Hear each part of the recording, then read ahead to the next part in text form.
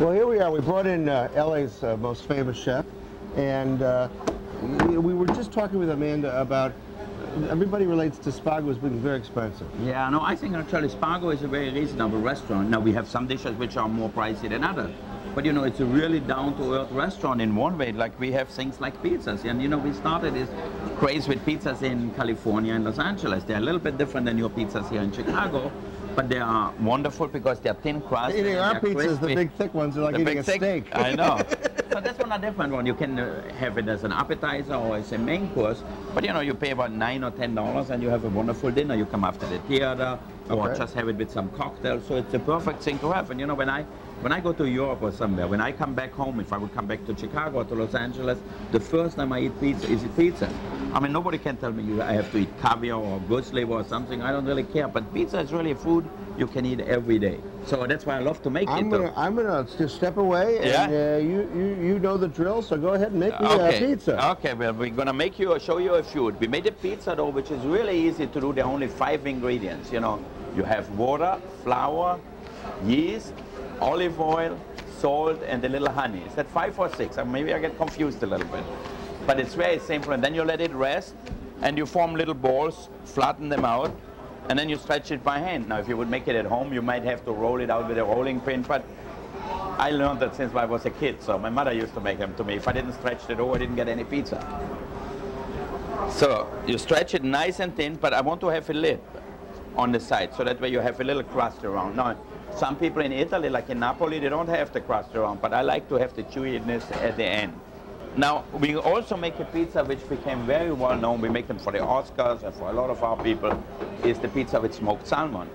Now, we stretch the dough the same way as here, but we don't cook it with the smoked salmon. We just bake the crust, put some onions on it, and then put a dill cream on it and smoked salmon. And if you want a little caviar, a little salmon egg, which is great for champagne or for any time of the night or for lunch. You know, I got to tell you, I call them for a month in advance. I say every day I call them, can I get a job as like a waiter or server just to go to the Oscar party? Yeah. And you know, it's funny, he never called me back once. All right, go ahead. I thought this is well below your classification to be a waiter or a cook. Okay, naturally a little olive oil is always good. Okay, put them on both. Okay, here I have some red onions, sliced very thinly or finely. All right. Okay, so let's put this one in the oven already. A very fancy spatula here we have. See, it's important to put flour on the table because if not, it will stick. So at home, if you put it on a cutting board, put semolina on it or flour on it. That way it doesn't stick so you can get it off the board. Okay, here we have a pizza. Now, you always start with a little bit of cheese. Here we have mozzarella. I like a little bit of goat cheese too because it gives it a little bit of a bite. Okay, this is fresh goat cheese. You have to be careful with old goat cheese because our older goat cheese is very salty sometimes because when it dries out, the salt remains, so it's not very good to eat. Okay, here we have a few vegetables. A little fennel maybe. I love prosciutto, so we're going to make a prosciutto pizza. A little garlic, caramelized garlic. I cook it in olive oil, so that way it's easier to digest. Here we have prosciutto. And then maybe we need a little color, so let's put a few tomato slices. Anything else you would like on it? You know, we can call this the Dining Chicago Pizza, I don't know. Yeah, absolutely, we can give it any kind of name. Now, you watch this one in there so we don't burn it. Okay, I'm with you. I'm watching you. Okay, good. What else we have? A few mushrooms maybe. Why not a few mushrooms? Okay, we top it off with a little bit of Parmesan and a little bit of fresh thyme. Okay, so it's very easy to do, very simple, and it cooks very fast. Okay, you see this one is in just for a few minutes.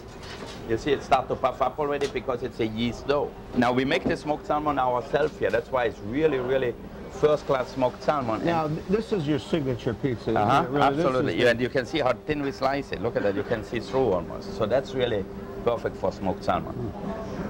You know, you don't want to have smoked salmon which is cut really thick, and you see the texture. If you buy it in a store, generally it's very mealy and oily tasting, but this one is really fresh because we make it every day. We don't want to overcook it because it gets too hard after. So it shouldn't be like a cracker. It should be nice and crispy outside, you can see, and then it's soft inside. Then we spread it with a little bit of our dill cream. You can use chives in it or any herbs you like. Basically, it's sour cream or creme fraiche. And I got the idea actually when I made the bagels with lox. You know, one day we ran out of bread.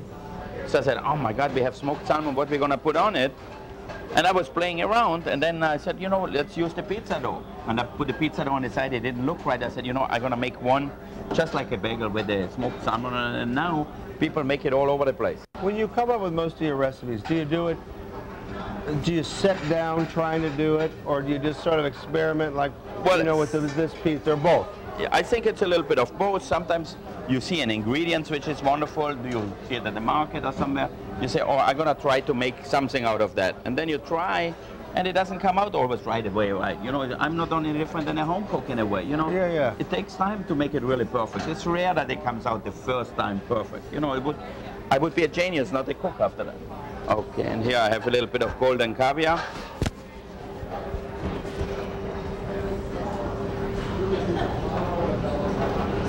Is this a freshwater caviar? This is caviar whitefish eggs, really. We call it golden caviar. It's very good because it gives a little saltiness to it. And okay, up. And here we have a wonderful appetizer. All we need is a glass of champagne and we're all right.